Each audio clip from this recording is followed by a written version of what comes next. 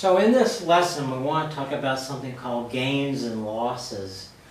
And this relates to fixed assets. So if you have fixed assets and you sell those fixed assets before you use them up during their useful life, then you will recognize a gain or a loss on the sale of the fixed asset. And the gain or loss is simply calculated by comparing the book value of the asset to the amount that you receive. And you will report gains and losses as separate line items on the income statement. Okay? So this is one of those special things that, like we said, we're trying to get into a little bit more of the weeds that could come up when you prepare and present financial statements. So if you have a situation like this, and it's not unusual for companies that have property, plant, equipment, transportation vehicles is very common, where you have gains and losses, where you sell things. And what you have to do also is you have to recognize the fact that this is that conservative principle of accounting that kind of comes up.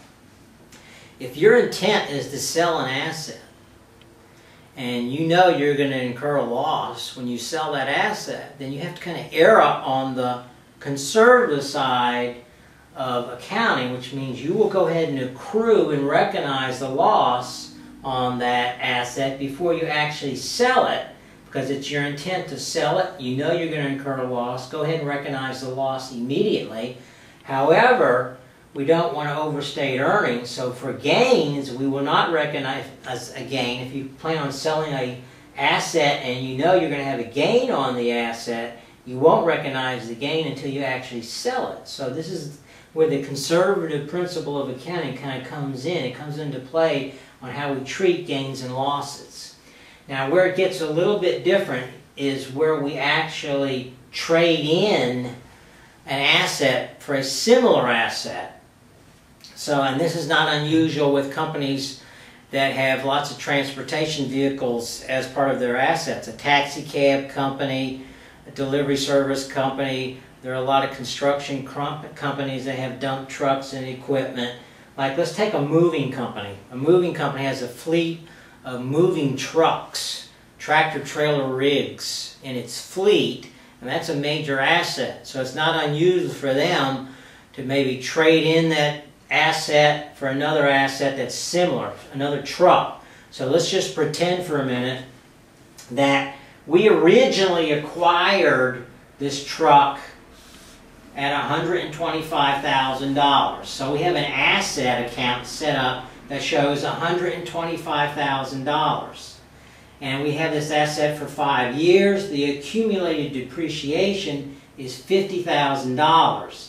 125 less $50,000 is book value of $75,000. So the carrying value or book value of this old truck that we're trading in is $75,000.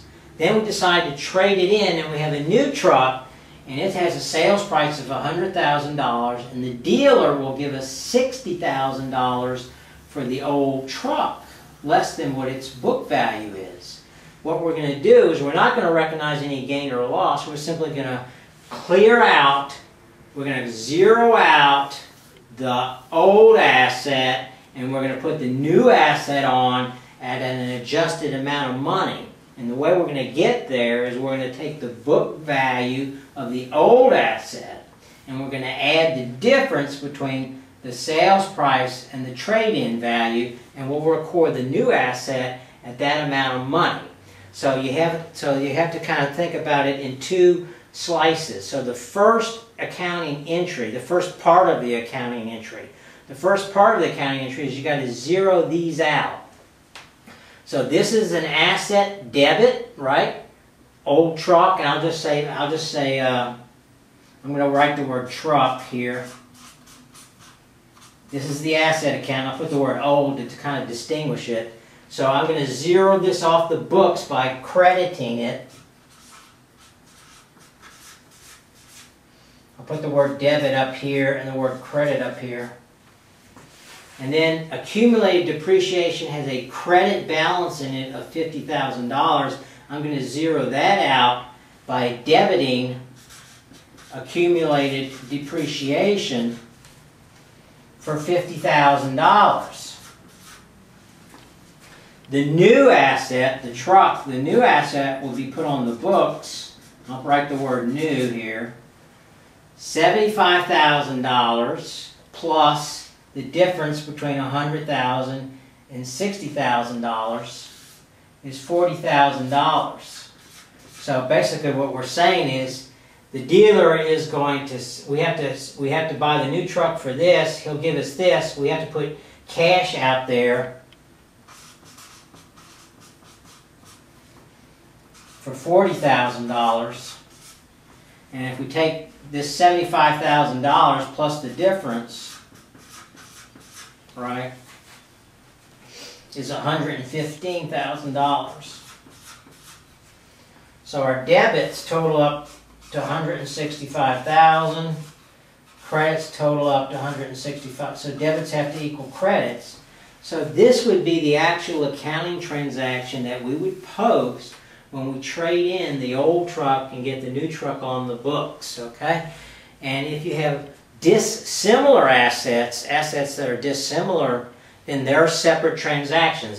That goes back to the original thing that I talked about. So you would recognize a gain or loss by comparing the book value to the amount that you receive, and then you just put the new asset on the books as a separate transaction, just like they're separate transactions for dissimilar assets. One other thing I do want to mention is that when you recognize gains and losses on the books, you also have some tax implications. And those tax implications depend on what's called the holding period. And I'm speaking about the United States, the tax code in the United States. So what that means is basically gains and losses can either be short-term or long-term.